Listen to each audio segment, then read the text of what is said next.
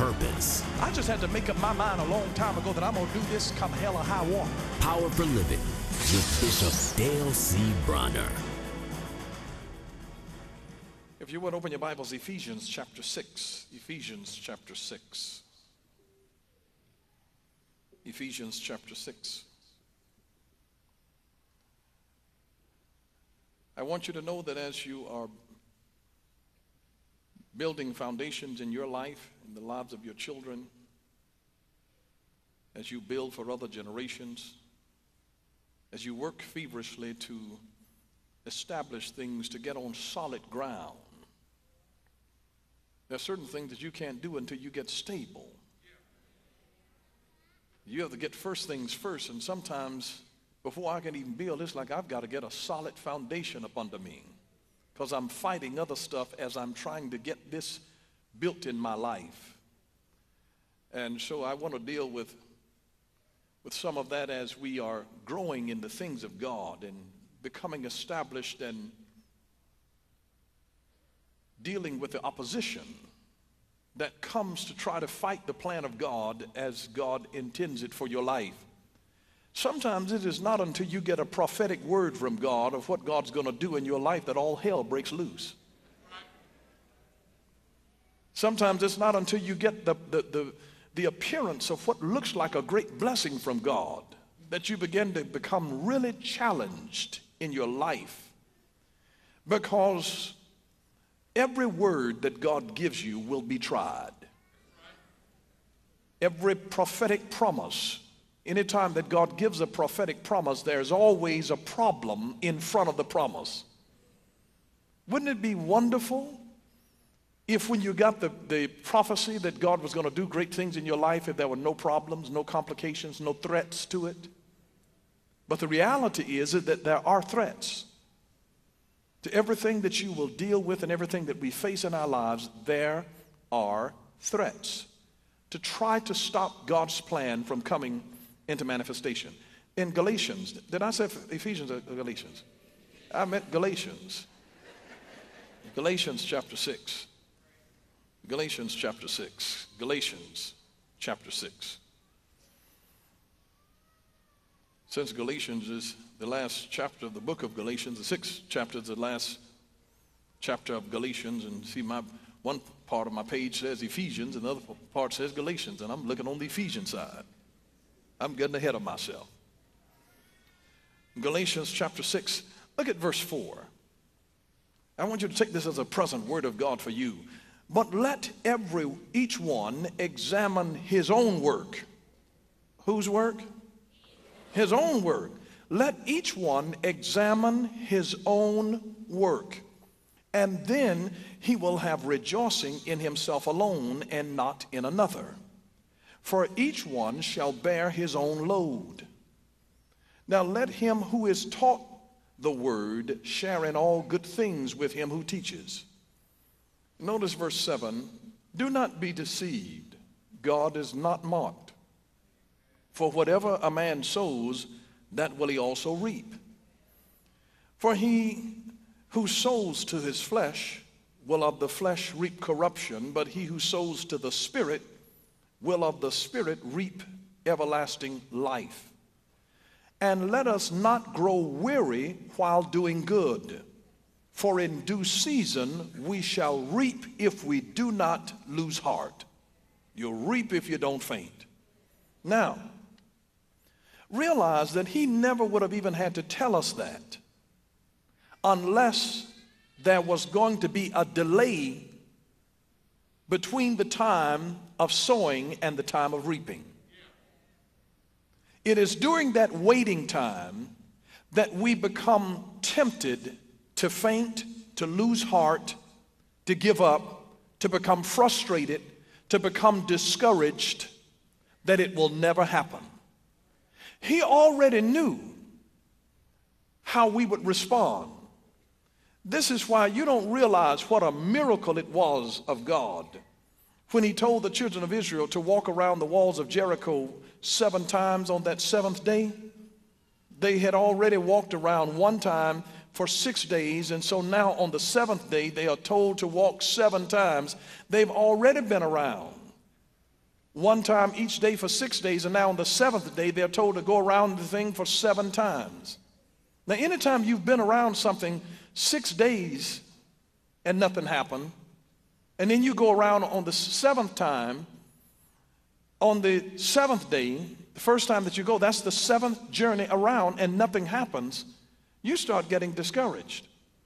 Now, imagine this challenge that God says, I want you to just walk around this wall. I want you to just walk around it. One time each day for 6 days, and on the 7th day, you walk around 7 times. Now imagine walking around on that first day. All of these folks, warriors, walking around, and the great challenge, they couldn't open their mouth. They couldn't open their mouth. Now that was a fight in and of itself. They couldn't open their mouth. You all know how certain people are. You know how it is if you take your children on a trip. Are we there yet? Are we there yet? Are we there yet? To walk around for 6 days and you can't even open your mouth.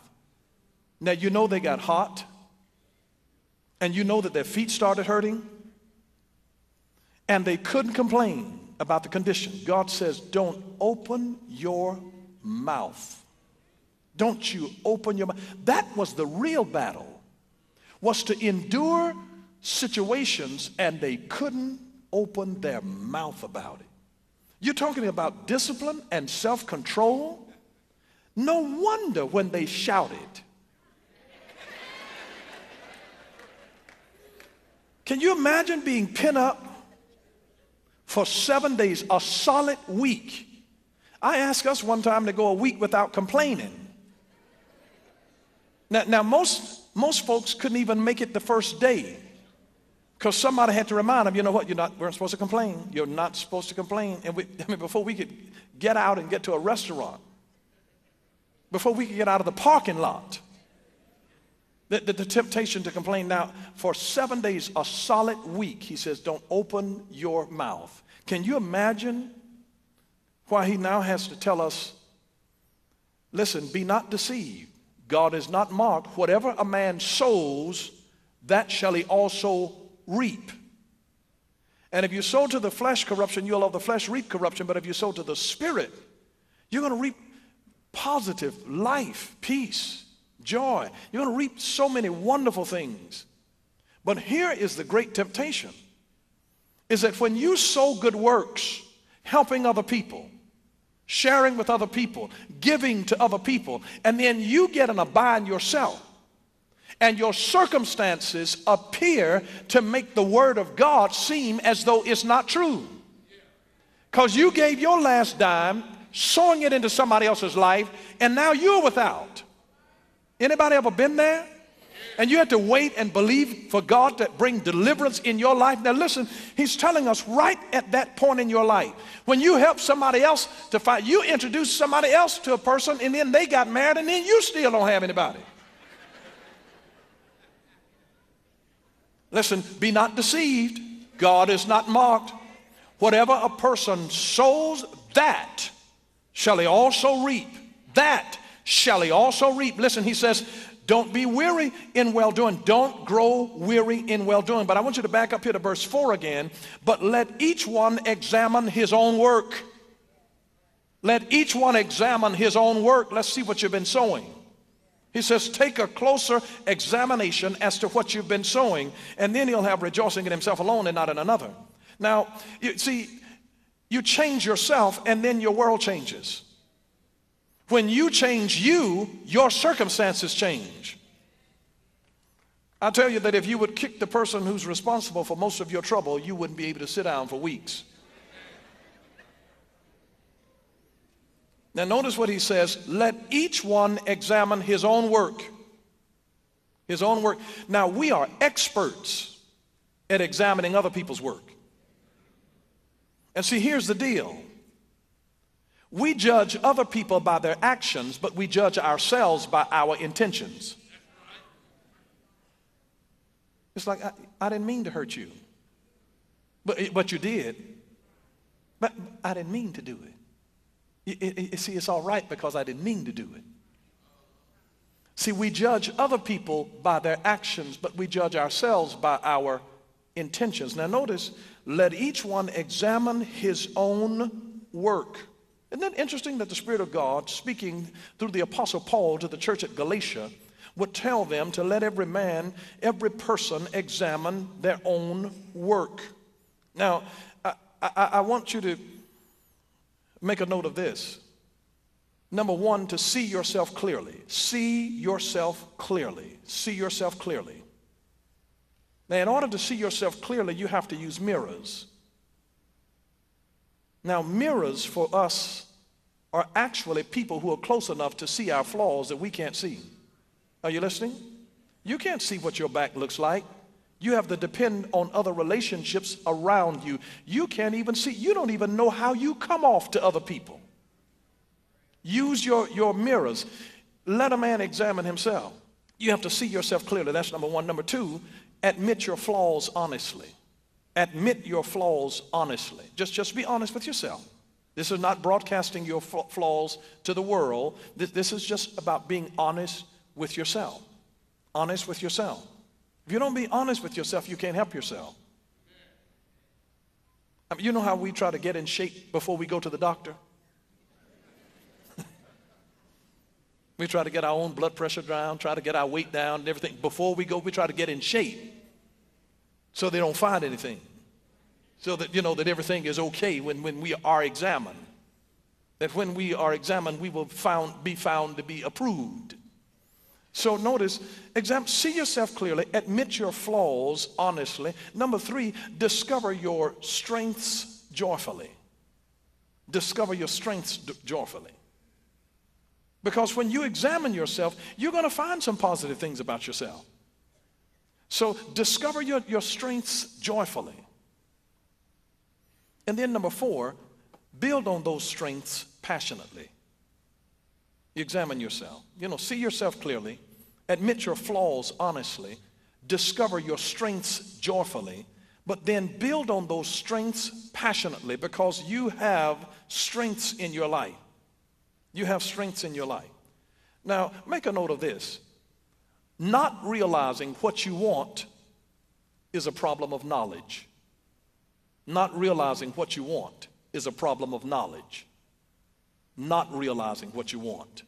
That's a problem of knowledge. I don't know what I want. Well, Jesus said, what things soever you desire when you pray, believe that you receive them and then you shall have them. Mark 11:24. Now, not realizing what you want is a problem of knowledge.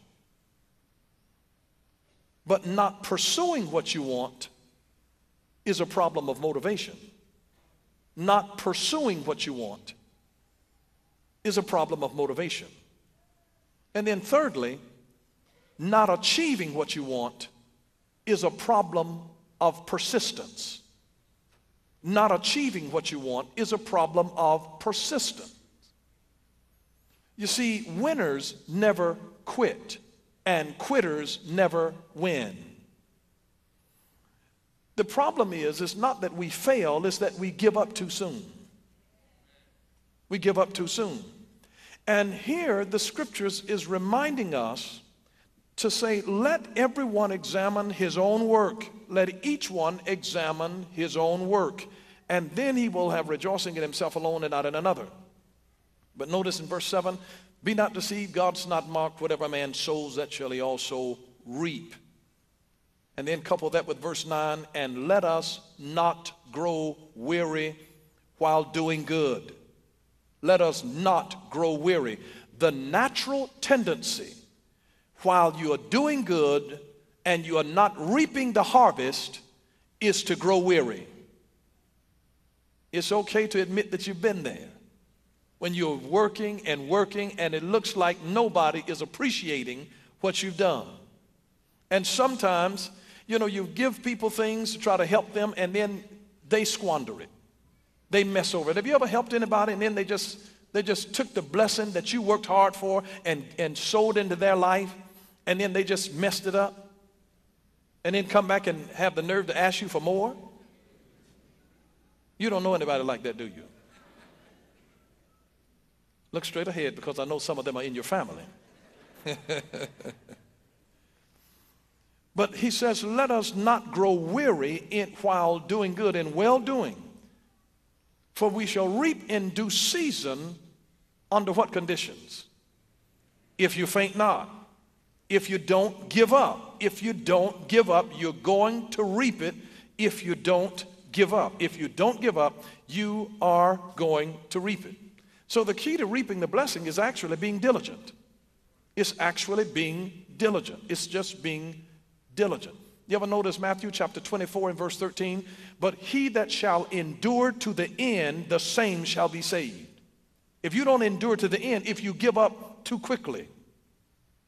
You see, even salvation is a reward of diligently enduring, diligently enduring. And that's what we're called to do, to diligently endure. Now, I want to give you just some simple keys to help us to endure when you're in between that season of where you've already sown. You've already sown and you're waiting on the reaping. You're waiting on the harvest.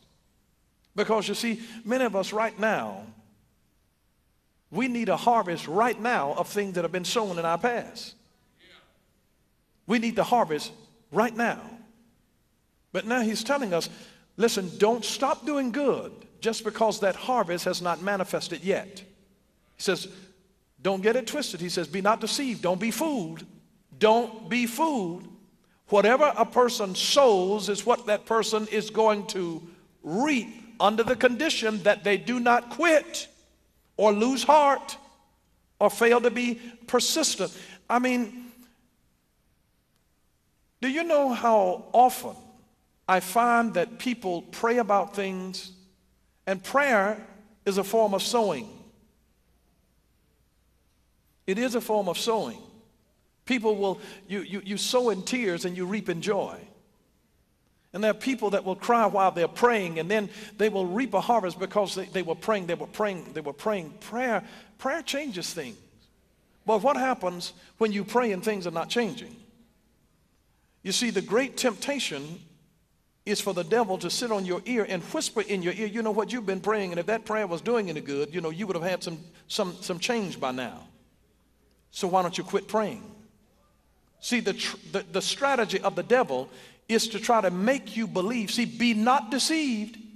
Be not deceived. The deception comes when you've been praying and nothing has happened yet. It's to think that because it hasn't happened yet, that it won't happen, to make you now weary in well-doing. Prayer is well-doing. And if you become weary in well-doing, you'll stop doing it. You'll stop doing it. And the whole plan of the devil is to get you so frustrated by the delay of the harvest that you will become weary in well-doing and go out and do what the rest of the world is doing. And I've seen people backslide and wind up doing the same thing that the people in the world because they got frustrated through their impatience. So I want to give you just a few little keys here that I believe that can be helpful to your life. Number one is to start with a tiny bit first and then build your way up. Start with a tiny bit and then build your way up. Start with a tiny bit and then build your way up. Because what happens if you bite off too much too soon and you try to pray a whole long period of time, then the next day your mind is going to dread even doing it because it's like, oh God, here's another day, and you can't even do it because it seems like it's so much. There's some people that make the mistake of when they try to do family devotions, they start the kids off with too much. Give them a little bit just to get the habit in their life, just a little bit. And then go ahead and build up. Here's the second key. Establish a time. Establish a time to be diligent in whatever it is that you're doing. Establish a particular time to do it. As I said, there are a lot of things that will never happen in your life until you schedule it. There's the power of scheduling it. Anytime that you want something to happen, you must schedule it. You can't just say, well, if we find the time. No, you're not going to ever find the time. You have to schedule the time. You make the time. Psalm 55:17, he says, evening and morning and at noon I will pray and cry aloud. Gave specific times, evening, morning, and noon. I'm going to pray and cry aloud. That was David. He was establishing a definite time of his prayer, a definite time of prayer. And so if you want to be a successful and diligent prayer warrior, set a specific, uninterruptible time to pray. Don't do it at a time when you know that your children are going to be knocking on your door and calling your name and the telephone is ringing off the hook. Set a time for it to happen. And then here's another key that keeps you from becoming weary in well-doing, is to keep the reward in your view. Keep the reward in your view. Keep it in your view. The reward of your race is what motivates you to train so hard and run so fast. Remember Hebrews 11:6, but without faith it's impossible to please him. For he that cometh to God must believe that he is, and that he is a what? A rewarder of them that do what? Diligently seek him. Diligently. And if they're diligent with it, it means that they don't stop and start. It means that they are diligent. They are diligently seeking God. So when he says, be not weary in well-doing. Be not weary in well-doing. Be not weary in well-doing, for you're going to reap in due season if you faint not. Don't get weary in well-doing.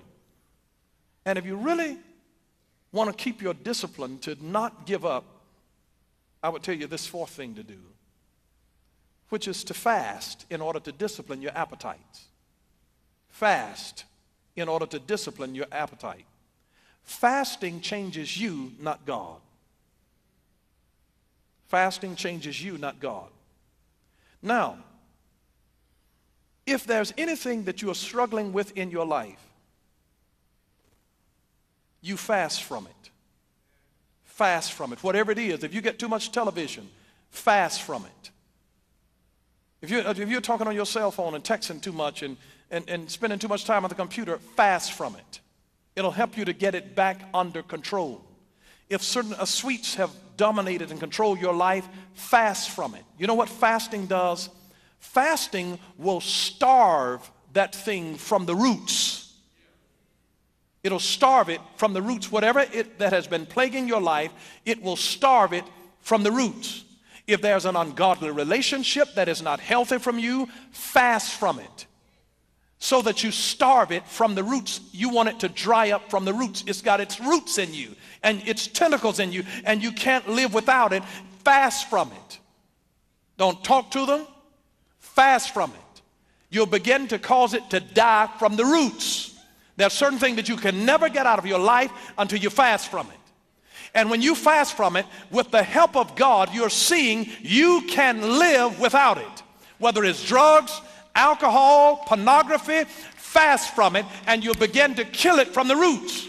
You'll have withdrawal symptoms. It will be hard. But when you sow to your flesh, you shall of the flesh reap corruption. But when you sow to the Spirit, you will reap life and peace. Life and peace. Life and peace. Life and peace.